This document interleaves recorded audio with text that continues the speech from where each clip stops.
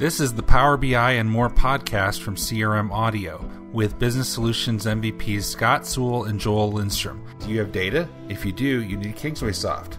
KingswaySoft is a leading integration solution provider offering software solutions that makes data integration affordable and painlessly easy. Thousands of enterprise clients from over 70 countries and regions rely on KingswaySoft to integrate data with various business systems in order to drive their business efficiency and fully leverage their information assets.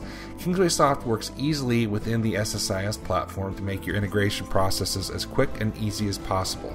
Many of the clients have seen 3 to 10 times greater data integration performance after switching to the SSIS integration platform.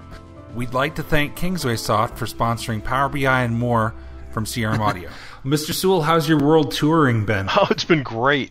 We had the event in New York, and like we did last week, we had the chance to catch up with a couple of people from the product team, and that was a really enjoyable thing. And I tell you what, the excitement around Power BI is kind of off the charts at the moment.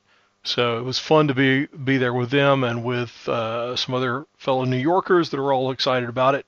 And by the time you hear this, I should be in Toronto for the second edition of this. But so this is like baseball, where you go to Toronto and then you can call it the World Tour. That's exactly right. You have to step across the border.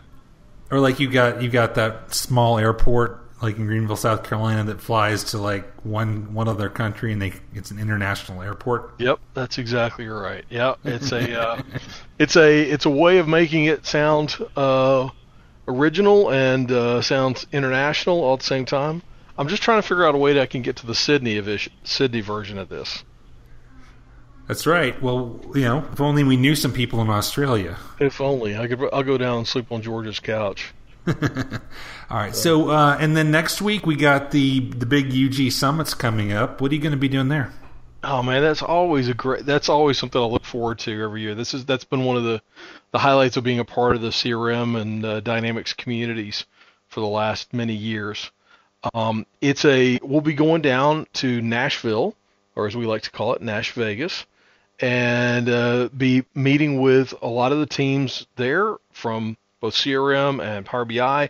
I don't think it's actually a Power BI event as much as there are Power BI related events there. There is a track that has Power BI, but since it's really related to so many other of the applications in the Dynamics stack, that I think they've done the right thing by saying this is not a separate stack that has to be partitioned off on its own group, but people in all the other communities will want to take advantage of what's going on in this in the Power BI track. So if you're there with us in Nashville, break free of the traditional CRM, AX, Nav, GP stack sessions, and come over and join us in some of the Power BI sessions. I'm going to be leading a session on CRM plus, or what is it? CRM plus machine learning plus Power BI for normal people, and we'll be engaged in that and talk a little bit about that. I've got a community theater on Tuesday night, and then also we're doing our CRM audio meetup. Yeah, definitely. What day is that? Tuesday? That's on that's on Thursday at 1:45. Thursday. Okay. So Power BI is like ketchup; it goes with everything. It goes with everything. I don't know that I would say that. I would say that ketchup goes with everything. I was going to say mayonnaise, but that would probably disgust several people. We used to say as a kid, we would say, I eat that with relish, even though you meant, like, it's sort of a double meaning of that. You eat ice cream with relish. But one of the fun parts is some of the hybrid sessions like you and I are going to do together. That's right. I'm going to be joining you for the session on surveys. That's right. We're going to be surveying monkeys. What is it? I forget how does it work? How to make voice of the customer better than Survey Monkey. Okay, so how many? So no monkeys will be surveyed. No monkeys were harmed or surveyed during the making of this session. Okay, very good. So yeah, you and I will be joining forces. Yeah, and so Voice of the Customer is one of those new solutions that was introduced within the last year or so, and it's really a good solution. But the documentation on it is kind of lacking, especially when it gets to how the data is stored and how to use it. So I think we found some interesting things in how the data is stored. So from a general standpoint, Scott, how is the data stored for Voice of the Customer when somebody responds to a survey? Holy moly, there are tables everywhere. It is a plethora of a veritable cornucopia of entities that are involved in the Voice of the Customer. But in general, I mean, you think about it from a hierarchical perspective. You got this one structure over here that's the surveys, and then the questions, and then some supporting tables associated with them. And then on the other side, there's the responses. So there's a survey response, and then response questions or question responses. And so the data that comes back in, so you build your survey, you publish it, and then in separate tables you got the data coming back from customers coming into, or from respondents coming into those tables. And they're all related different ways, but it's the flexibility of the way they've built this is great on one hand, in that it actually gives you that flexibility, and it's actually can create some really cool surveys. On the other hand, that flexibility means that the data model is a little bit what's a nice word for wonky? I would say wonky, yeah, because you can have 18 different types of questions, and those 18 types of questions store the data in different ways. So if you have something like a multiple choice, you have it one way. If you have a multiple selection or a ranking, it's another way. And then you got your text answers, which could be just paragraphs and paragraphs of text. Makes it really challenging, especially if you wanted to create one, say, Power BI report or dashboard that covers a bunch of different reports, because how do you group it? How do you make something that's reusable without rewriting it every time you have a survey? Right. It is you and I have worked on this, an example, and it's been interesting as we've tried to build that. It turns into looking at all this flexibility would be really useful, but you got to be careful not to take advantage of too much if you want to be able to report on it. Yeah, not to take away from the session, but that's one of the main points I make up front is plan for analysis before you build your first survey, because you might build a survey that doesn't give you doesn't allow you or isn't conducive to getting the information you want back out of it. And then we have some best practices that we've used before and some of our clients have used. For example, you have a reporting text field on the question that you can use to group questions by.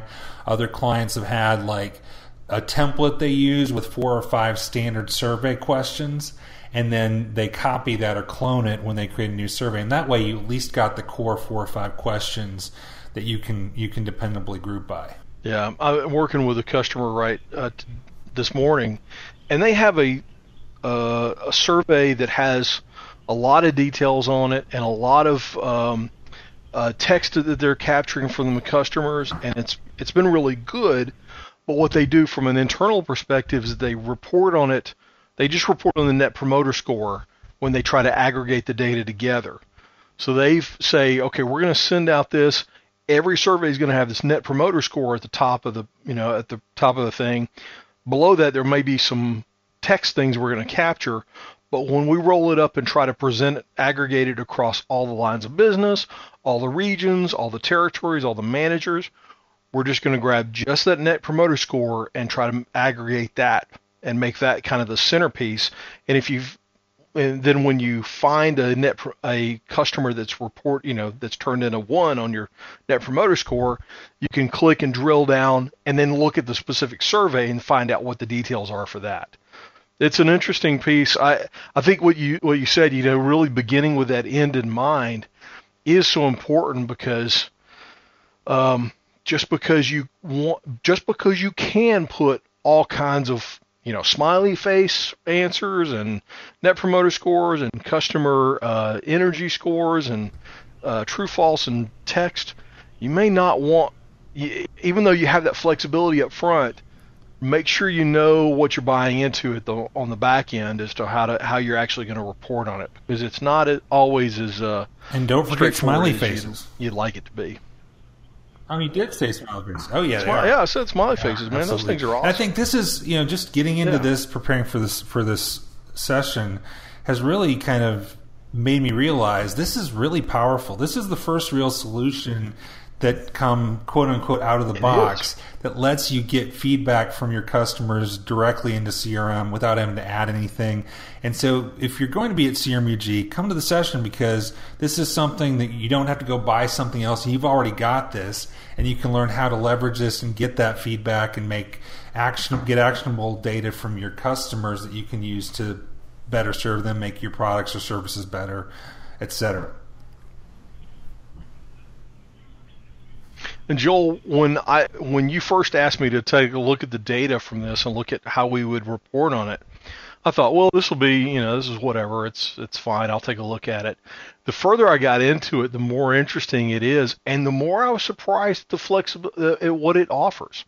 And even as you got into it, you discovered some features that aren't even documented that are really cool. And I hope you're going to be presenting those in the session. The third feature you showed me it just kind of blew my socks off. I was shocked. Yeah, well, that'll get some excitement going for it. But yeah, absolutely. So yeah, come to the session and any other sessions. Sort of a clickbait, sort of a tease, right? Just type Sewell into the schedule builder and sign up for anything that has his name on it. Okay, and survey monkey. You can just type monkey in. That's a good one search term to use as well. So yeah, I'm looking forward to presenting that with you. It'll be good to see you in person again too. All right, thanks, Scott. Have fun world touring, and then we'll see you in Nashville. This has been the Power BI and More podcast with Business Solution MVPs Scott Sewell and Joel Lindstrom. This podcast is a production of Dynamic Podcasts, LLC. Follow Scott Sewell on Twitter at Scott Sewell. Subscribe to the CRM Audio Network of podcasts on Apple Podcasts, Google Play Music, SoundCloud, Stitcher, TuneIn, or any place else that fine podcasts are available.